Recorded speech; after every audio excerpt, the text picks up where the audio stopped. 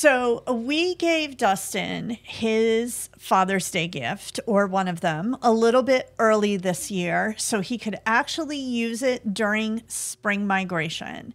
It's called a PUC, PUC, and it's a new AI-powered bioacoustic device from BirdWeather, who is partnered with Cornell's University Center of Ornithologists, or Lab of Ornithology. There we go. To identify birds by their vocalizations. So it's been running in our yard for a few days now, and we wanted to talk about what we're seeing so far because it perfectly ties into the fact that spring migration is here. Is that correct, Dustin? Yeah, absolutely. Spring migration is 100% underway. We are in the thick of it right now. So, Dustin, why don't you explain to the viewers what exactly is the BirdWeather PUC and how does it work? Well, one thing to know about Lynn is she gives good gifts. I do. So the PUC is a passive acoustic device that sits out in your yard or wherever you place it, and it uses AI to identify birds by song. So it's a little bit like Merlin, except it picks up audio continuously, whether you're in live mode or recording it for later uploads. So you can take it like when you're hiking or something like that if you want also. And then it cross-references the sounds that it finds with the BirdNet neural network so that it automatically IDs your recordings and stores them to the cloud. And then it takes all that data and aggregates it into a dashboard that's displayed on the BirdWeather app website.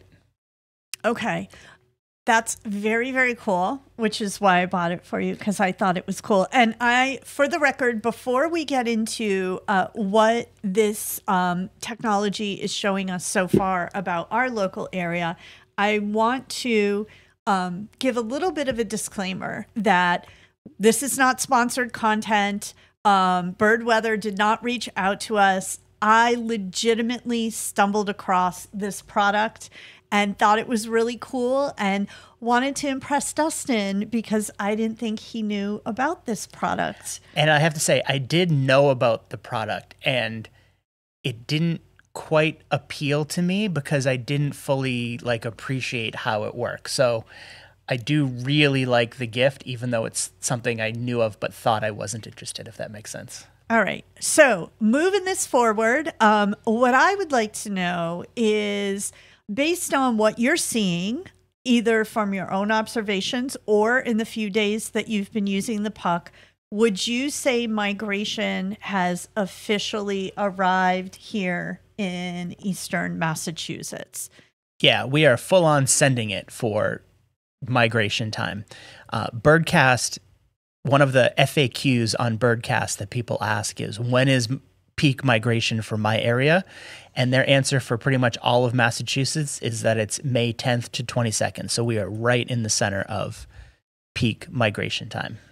Okay, so I've just pulled up Birdcast since you mentioned it. Can you kind of walk us through some of the interesting details as you see them based on, so this page is for Massachusetts. For our viewers, you can go in and search your local area, your state as well, to see what's going on in more local to you. That's right. So last night we can see they recorded over 1 million birds passing during the night. The peak night so far was 1.4 million birds. And so we're right in the middle of it. It gives us some graphs about where the major traffic was, flight direction and speed and stuff like that. But especially it's great for pointing out the expected migrants based off of historical data. And so this is a list of really interesting birds, some of which we're going to talk about later in the podcast, including the American redstart, the eastern kingbird, and it gives you an idea of what else to be on the lookout for, whether you're looking for particular warblers, yellow warblers, chestnut-sided are on their way in, or you're into the scarlet tanagers. I love the great crested flycatcher. The magnolia is a great photographic target. So it's a really great way to familiarize yourself with what is incoming so you know what to be on the lookout for when you're out in the field.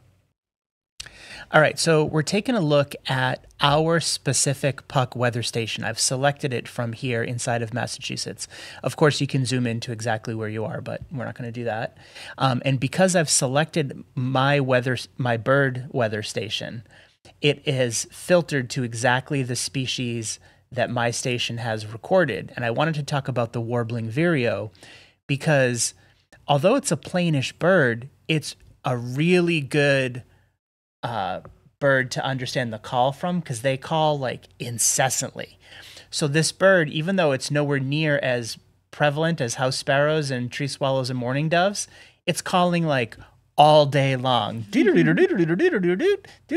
All day long. 3,000 times it's been recorded in just the last 7 days. And I'll tell you, the PUC was not even on 50% of the time during that. So it's a really good bird for new birders to be in tune with and be able to sort of know when they've arrived, because they're once you know them, you sort of can't stop hearing them. And we have a recording that we can play for the audience right now, right? Yeah, we can do that. In fact, we can play it directly from our sightings even.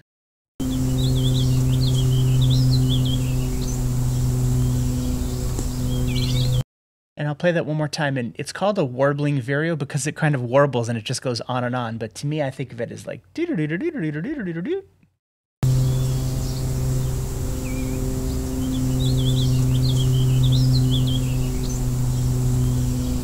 So anyway, it was a really good bird to highlight the PUC capturing, and it's a good one because, you know, it's a little tough to see, but if you focus on it, it calls so much, you often can find it. It's a really good, fun bird. I enjoy seeing them every single year. Interestingly, too, this wasn't one we were going to highlight, but listen to what we got when it detected the osprey.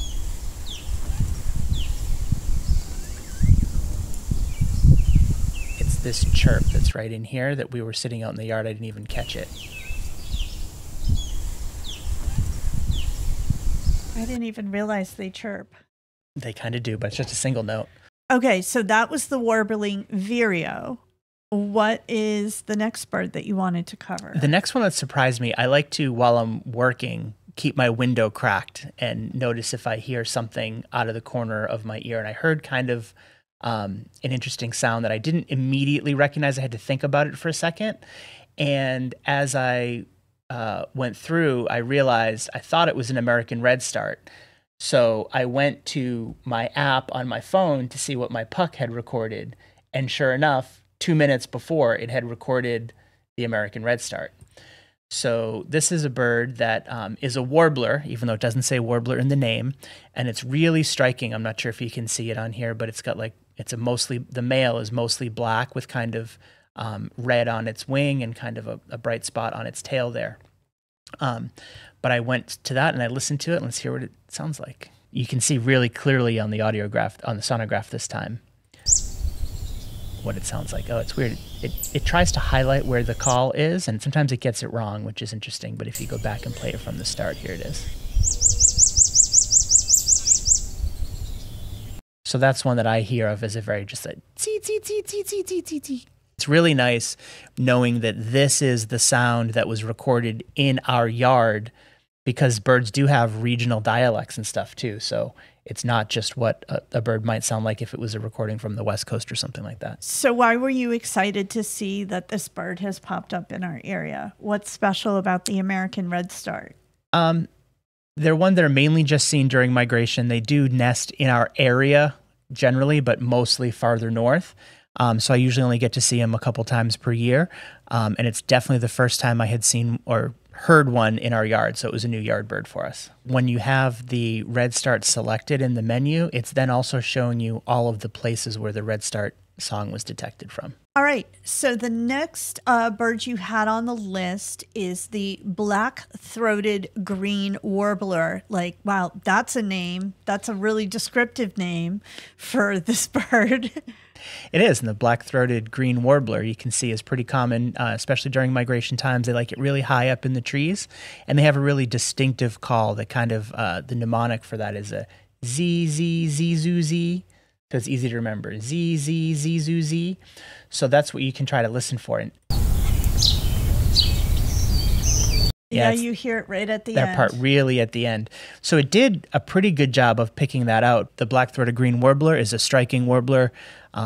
Really fun to see. It likes, like I said, high in the canopy and also along edges. So if you live near the edge of a forested spot, that's a good place to look for or listen for that z-zoo, z-zoo, z sound. So the next one that Dustin wanted to talk about is the northern water thrush. So Yeah, so this one was also super interesting to me because I saw it in the data and I had definitely not heard it. Now, we live on the shore of a lake. I've had northern water thrush around the lake, but over in the, unpopulated, undeveloped area of the lake, I hadn't seen it here directly. And this is, although it doesn't have it in the name, it's also a warbler that acts like a shorebird. And you can see they're much less commonly recorded because they're, quiet for the most part. And I didn't know this call at all. So I was very interested in hearing what it had recorded for it. So let's see. It got that one right too. What we have is red-winged blackbird sort of starting, and then you hear the northern water thrush again. So I'm back to the spot. It's sort of that downward part. So anyway, that one was also exciting for me because it was a new bird that we hadn't had in recorded in the yard. Okay, so the last one that you had on the list is the eastern kingbird, and I've actually heard you refer to this guy as a bit of a tough guy at times. Yeah, eastern kingbirds are really fun to observe. They're called that because they basically are fearless. They'll chase away any bird of any size. They defend their territory, and they're in the flycatcher family, so they're pretty easy to see. They're always flying out, grabbing insects from on the wing. And so they're, again, for new birders, really fun to see. They kind of have a chittering sound that's kind of hard to pick up, but it looks like it zeroed in on this area, but it's highlighted this other area, so I'm curious what... Yeah, that chittering is pretty right. Yeah, so it's kind of faint, but you can hear it in the properly highlighted segment, so it's kind of like these parts of the graph. Can you play it one more time?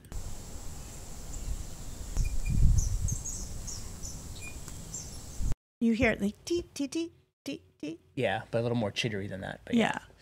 Yeah, and so they're a good bird. They're, like I said, they're easy to spot. They're mostly black on the back with a black kind of long tail, but it looks like it's been dipped in a can of paint is the way to remember that. And you can see that they're very heavily reported to with all those sightings. And for the record, I'll also say what you're seeing up on this map on this website, we're not logged in right now.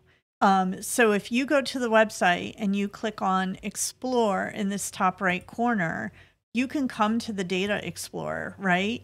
And you can just start putting in information on location and whatnot, and you'll be able to see what's coming up in different areas, correct?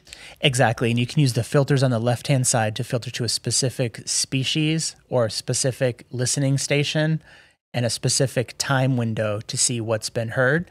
And if we filter this to everything that's been heard in our yard, it has a record of every single recording that was made. So you can see all of these warbling vireo calls, and you could play any one of them and then where they occurred and all that kind of stuff. So it is really, really aggregating the data automatically. And this is the place where it really exceeds what Merlin can do, because you wouldn't want to store all these recordings on your phone for Merlin and be kind of uploading them and stuff. So the fact that it's automated is really where the value is for this. It's really cool what it can do, but we're still in the early phases of experimenting with this device, right? Yeah, I'm sure we can probably get into it a little bit more deeply as we move forward, but I've been using it in the front yard and the backyard. The front yard when I'm working during the work week, so I can maybe hear stuff too. But we'll definitely be bringing it along on hikes, see what it records in other locations while we're kind of on the move. You can pair it to your phone, so it uses that as a microphone if you prefer also. I will say in the early returns, I think the hearing on it isn't quite as good as my human ear. I've heard a couple of birds like flying, like I heard ravens the other day flying by that it did not pick up, that I heard, and which Merlin heard. And I've seen it misidentify a couple of things. It told me we had greater yellowlegs here, which is an ocean shorebird. That wouldn't be crazy to have at the lake. But I think it misheard a robin and thought it was a greater yellowleg. So it's not perfect, but it is very good, and I've been impressed with it so far. We'll probably do a full review of this later in the season, maybe as a featured topic, and walk you through it in more detail. We thought it was a fun way of giving you guys a snapshot of what is coming through our yard now that the birds have finally arrived. Dustin, would you agree with that? Definitely agree. And we'd love to hear from listeners. What have you been noticing in your yard lately?